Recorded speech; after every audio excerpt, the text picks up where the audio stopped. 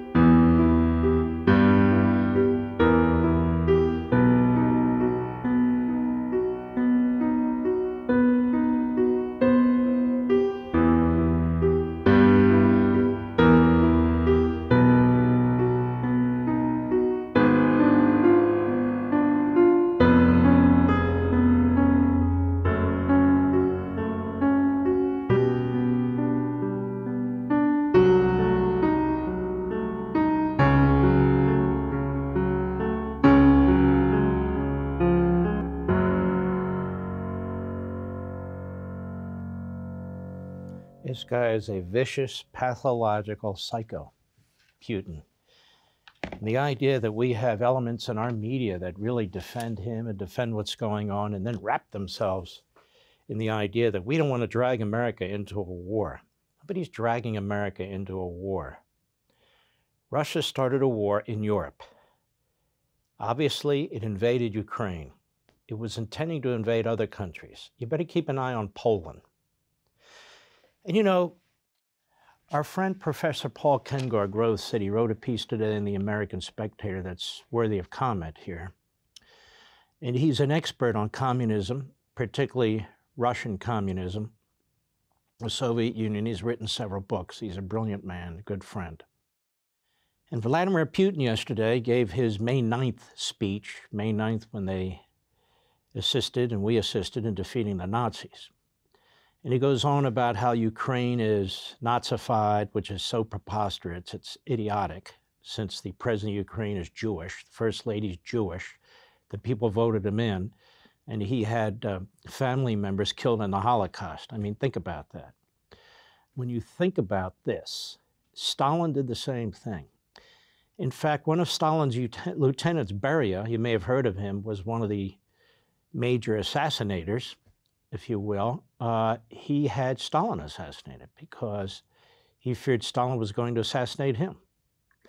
And that's what goes on, this repulsive, poisonous intrigue at the highest levels of the Communist Party and the government. But in any event, this is what Putin's doing. And among other things, Putin also said that the United States and the West do not give Russia enough credit for helping to defeat Hitler. And as Kengor points out, this is a line these Russian dictators, murderers have used since the 1940s, after the end of World War II.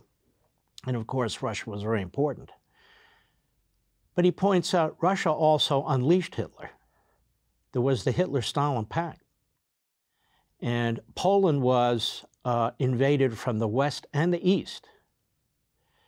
from the West and the East, from the West with Germany, from the East with Russia. And he points out, so Stalin helped create the Hitler military machine and supported it until, of course, Russia was attacked by the Third Reich. And very few people ever talk about this because they don't understand it. So I'm saying keep your eye on Poland. Poland has been very aggressively assisting Ukraine. Poland does not want another situation in which it is conquered by either the Marxists or the fascists. And they're very concerned about it, and they should be.